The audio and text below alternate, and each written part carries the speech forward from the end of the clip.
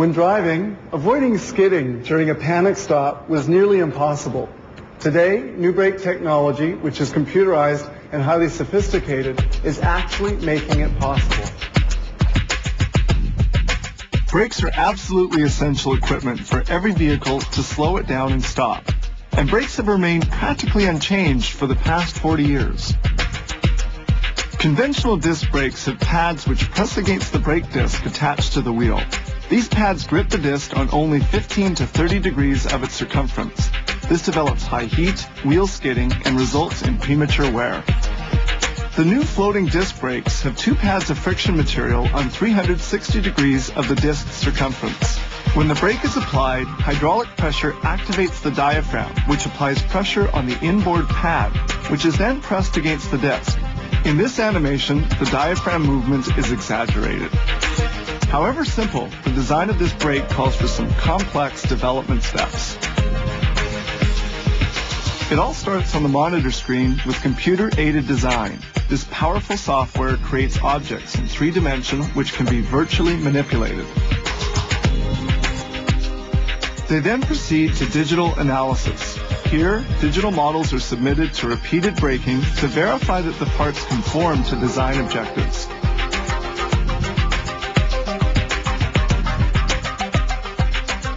The software verifies changes in heat, the effects of vibration, and resistance to breakage. The right choice of materials is critical.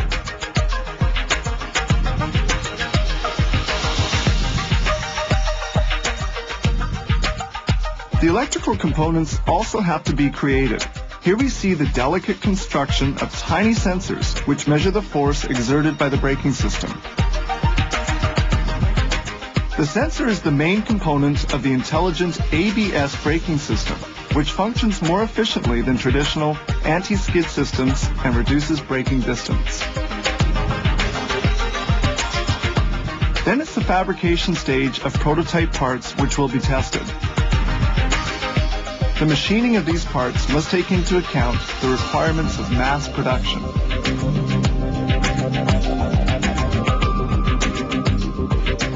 This high-precision, robotized machining is done by computer-controlled digital machines. A liquid sprinkled on the machine part cools it during the process.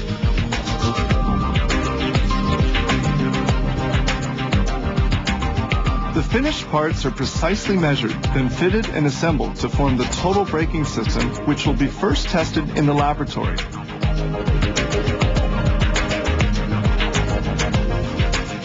Brakes in full contact have a friction surface 6 times superior to traditional brakes. The use of aluminum and composite materials allow for a weight saving of 2.5 kilos per wheel.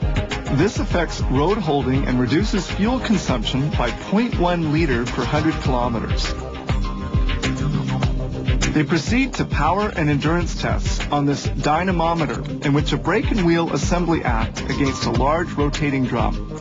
These lab tests are critical since they can detect any defect in a braking system before it's installed on an actual vehicle.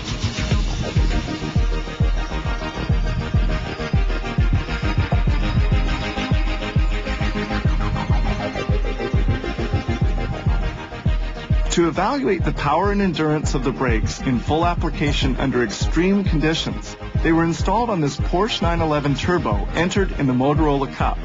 They proved completely satisfactory, and the Porsche went on to record many wins.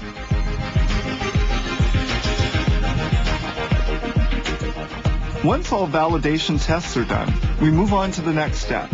Brakes are installed on a production model vehicle. With data systems, engineers can observe the performance of brakes under all conditions, thousands of times a second. Finally, engineers proceed with actual braking trials with test vehicles. All that remains is to produce brakes on a large scale to supply auto manufacturers' production lines. And that's the story of brakes.